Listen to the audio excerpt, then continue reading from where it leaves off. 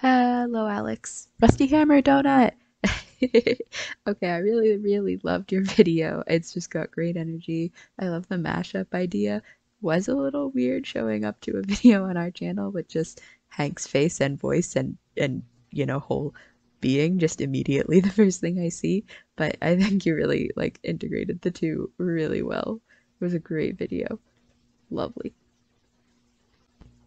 This week I thought I would take a shot at making an art project that maybe I will base some possible Nerdfighter art perk submissions on for P4A. We were talking about like papercraft stuff and we mentioned doing like paper cards slash carvings, and I just thought that would be really fun to try. So here I am trying it. At least some parts. It was not the easiest thing to like film while it was happening. So it's just like some clips and highlights. I decided to make a pumpkin because, pumpkins. Why not? Admittedly, imagine this starting off a lot easier than I actually made it for myself, but why start easy? Why not just jump in and do the hard thing right away?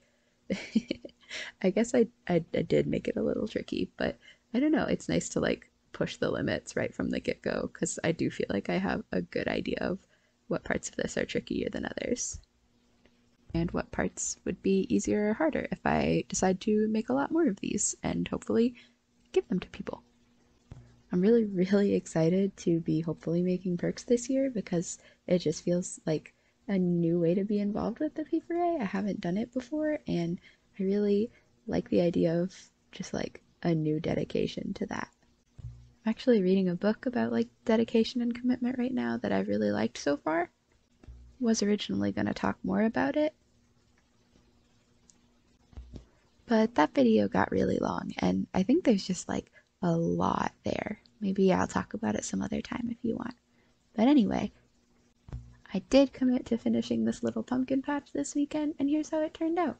Let me know what you think. Do you think I should do something like this for the P4A? Either way, talk soon, Alex. I miss you too.